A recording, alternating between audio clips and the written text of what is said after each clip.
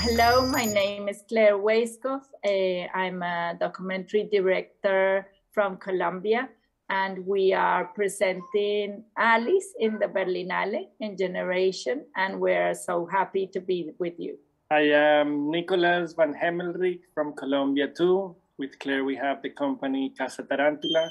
Together we directed and produced ALIS, a film about the power of imagination, where we work with teenage girls that used to live in the streets of Bogotá and now are in a boarding school. And with their imagination, they create a character, a classmate, where all their suffering and dreams are projected, and they take us through this amazing emotional journey. Thank you. Thank you.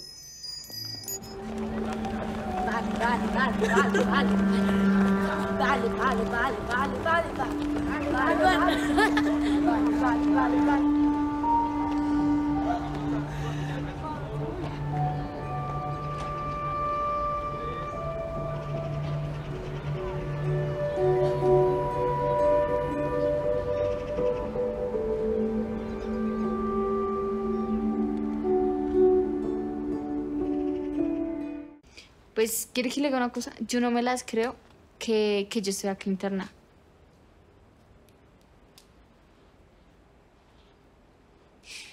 ¿Por qué? No sé, no me las creo. O sea, pienso que todo esto es un sueño lo que me ha pasado.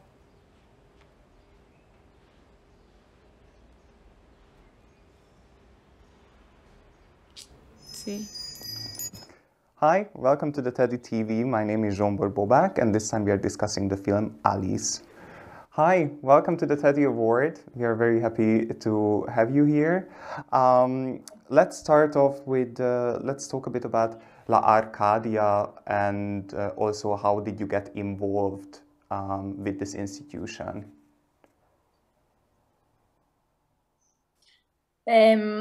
Well, we were invited to give a documentary workshop at this place.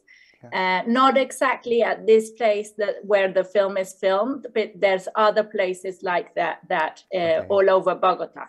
So we were invited to give this workshop. At the beginning, they told us, okay, you're going to go and give a workshop to girls that have been living in the streets or have been in difficult situations with their family and abandoned by their family.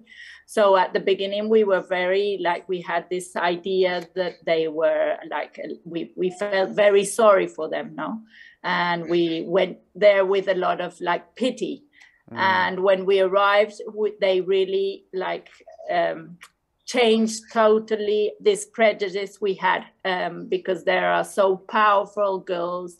They're full of life and they're full of energy. And so everything changed because we had this plan of doing this workshop this way. And they challenged us every day. So it was really amazing. And from there on, we thought, okay, so there's something here. We want to make a movie, but we didn't know really how to do it. Yeah. So we started getting funds to go back and to give more workshops. That was in 2016, so a long time ago. Okay. And in one of those games we played with them, we used to ask them to tell us stories and invent stories. So in one of those games, they started inventing stories. Their stories were amazing. Always, they were born in, I don't know, Paris, and their parents were blonde.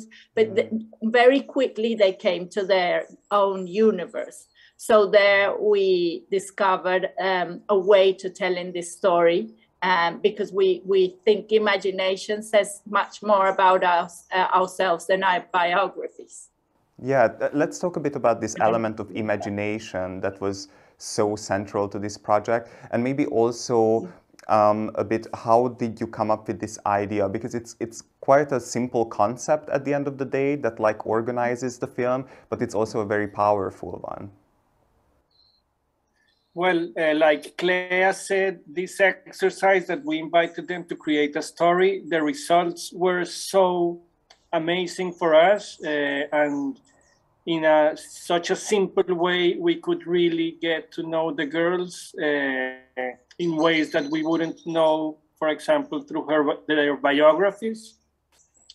And equally important is that with imagination, we also protect them, because in this film, you will never know what's true and what's not, what happened to them and what's imagined, or what happened maybe to a relative or a friend. We never know these stories they tell, where do they really come from. We know they come from the universe, but we can't know if it's something true. We don't know what these girls are going to be in the future. They have been through very traumatic experience, and through ALIS, we can protect them and really focus more on their feelings and their emotional journey than in the facts and in the exact things that happened to each of them. So then, let's say the great idea was to make one same character for all of them. So together with them, it was a process of construction and finding the name of the character. It's a name that could exist here, but that the probabilities that one of them would be called like this were very low. And finally, ALIS was the chosen name.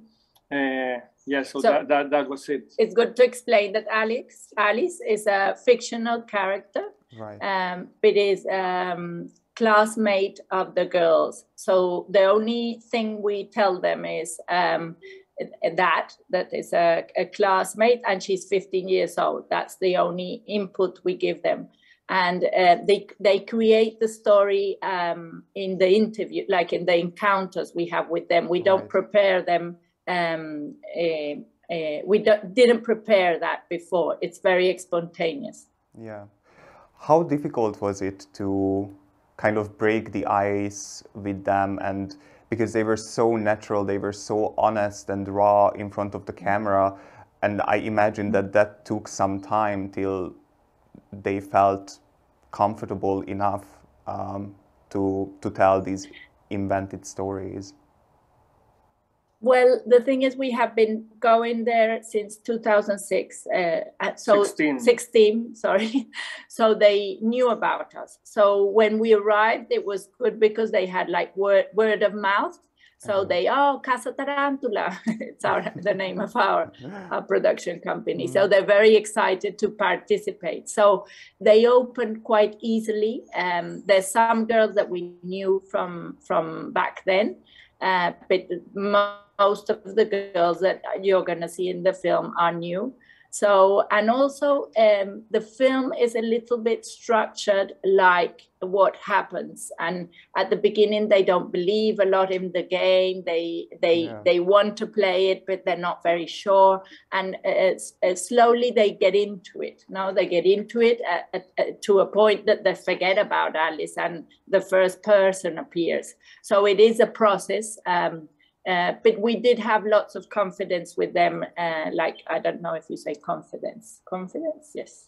Yeah. They were very comfortable because they knew us. And we knew also, because we have been working with them, how to approach them. No? Okay, yeah, I see. Female friendships and also, I mean, they all live together. There is a bit of this homosocial element coming into play as well. Can you talk a bit about this aspect of the film? Okay. Well, they live in this boarding school, and they're like a family, but they're in this ages that they're discovering their sexuality. Right. So I think in that age, everything happens there, and there's lots of relationships that happen between them, and they're not sure if they're gonna be like in love with women or men. They're exploring. I think it's a moment of exploration, and obviously because they are in this place and they're all together, and it's weird because what happened is when we went shoot before, it was only girls boarding school. Yeah. And just before we went shooting, like a week before, the institution decided that now there were going to be also boys. So for us, it was like, oh my God, what are we going to do? Because we were working only with the girls. Yeah. And so that changed everything also, no? Because now there was boys. So I don't think it's like, I think they're in an age of exploration. That's like my answer to that question. Yeah, absolutely. At some point in the film, freedom became a very crucial topic, especially with regards to this institution. Can you elaborate a bit on this topic that was so prominent in the film? Well, adolescence is a very tough moment, a very wonderful moment too, and it's a moment when you feel you are a grown-up, but you are still not free to do whatever you want. Right.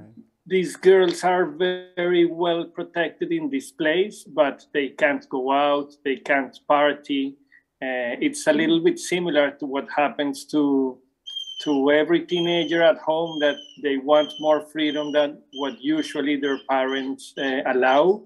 Here, of course, it's much more tough and much more strict, because at home you can, in a way, get away convincing your parents. Here, of course, it's the same rules for everyone. So they live in this contradiction of knowing that here is the place where they are best protected and it's their best possibility, but they still want to go out, they want to party, they want to go and meet friends, they want to to be free. To be free, yeah. So it's a very hard moment for them.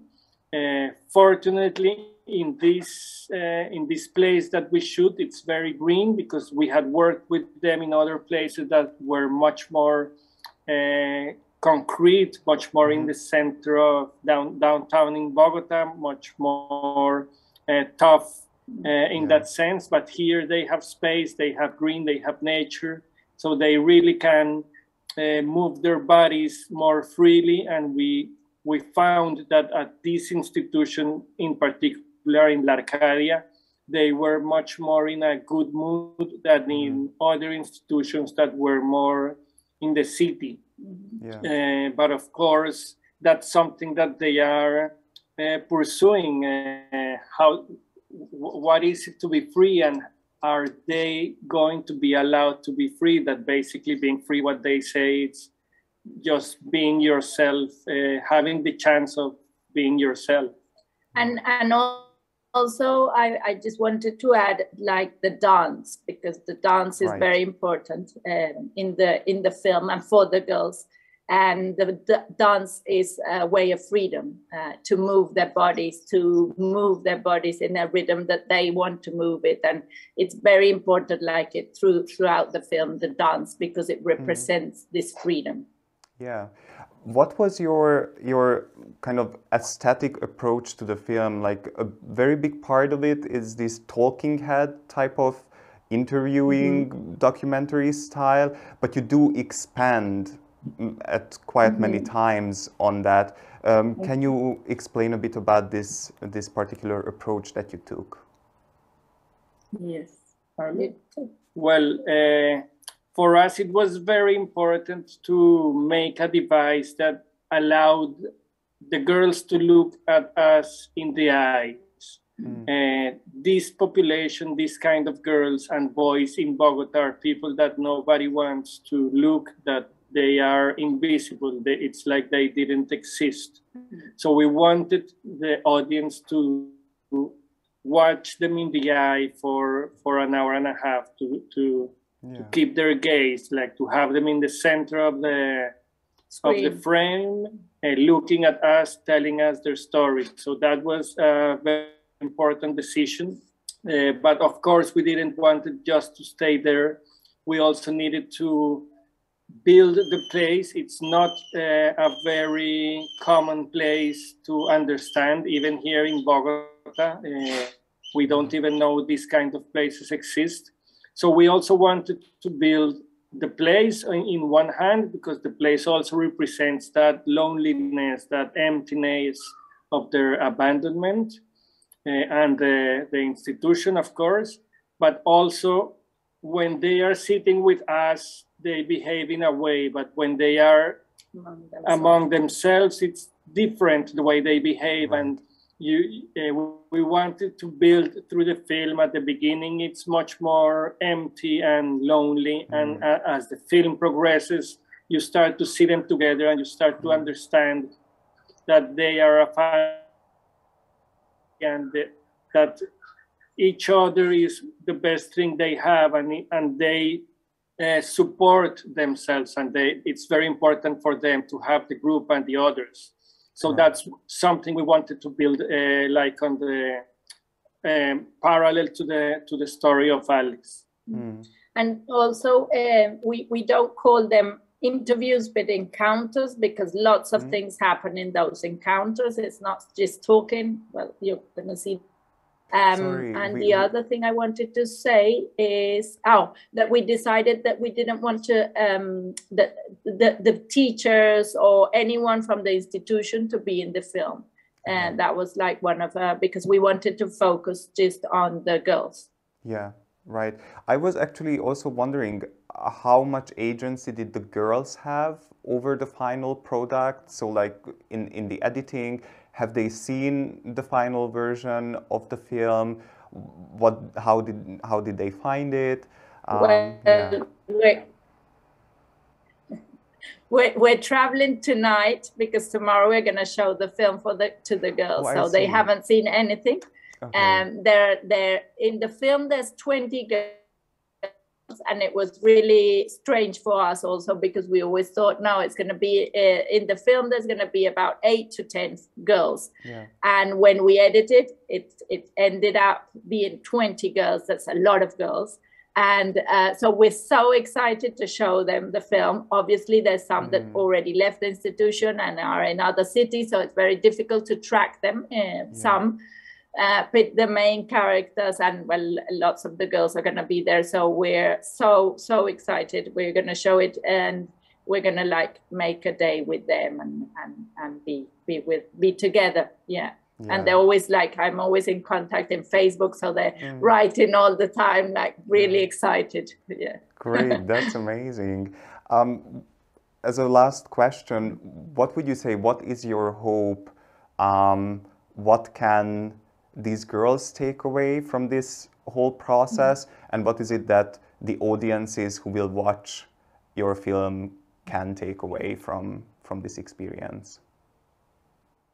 Well, we think that for the audience, we would like them to live the same process we did, that it's at the beginning when you imagine these girls, you feel probably pity and sadness, but as you get to know them and find their strength, their humor, their power, you really get to admire them. And that's the journey we live with them, and that's what we hope the audience can live with the film. And hopefully at the end of the film, the audience is going to want to support them in any way, because even though they have all that is required to make it in life, what they lack is opportunities. That's really the only difference. And we are working on that very hardly. Parallel to the film, we're building a big impact campaign, very ambitious. We have a great partner here in Colombia called Tiempo de Juego, an NGO that works with this kind of population. When they turn 18, they have to leave the boarding school, and that's the most crucial and tragic moment, because the institution stops like following them, and they really don't have many options. So it's very easy to go to the only places they've known that usually are not good places. So we're building a house that it's a transition between the institution and life, where they can get the support while they can organize their life. So we're working on that campaign, and we are very confident that it's going to work. It's already getting momentum, and we really hope that if the film goes well, that's going also to benefit the Impact campaign. And what would the girls take out of it? The girls, well, I think to imagine is very important, like to imagine how your life is going to be. And we're not naive. We know they have it tough. It's not like a naive film that we think, oh, okay, all the girls are going to be happily ever after. We're conscious of that. But I think it will empower them. It has empowered them. Like all this process we have done with the girls, we find it has been very enriching. Oh God, that word. Okay, for them, because it's also a way of seeing the world in a different way as they used to see it. So for them, it's very, they always thank us for going and doing these workshops. And I think the film is a way that they're gonna, well, let's see what happens tomorrow. But I think they're gonna see their projections and their dreams there. And mainly their dreams are really incredible dreams that I hope will come true. Yeah. Well, first of all, I wish you good luck and a lot of fun for tomorrow for screening the film for the girls for the first time. And I wish you a lot of success with this campaign and the project that you just mentioned. I really hope that it will all work out the way that you would want, because it really sounds amazing and a really great opportunity for these young people. So yeah, thank you for this interview as well, and I wish you all the best for the Berlinale. Thank you. Thank you very much. And see you soon there. Yeah.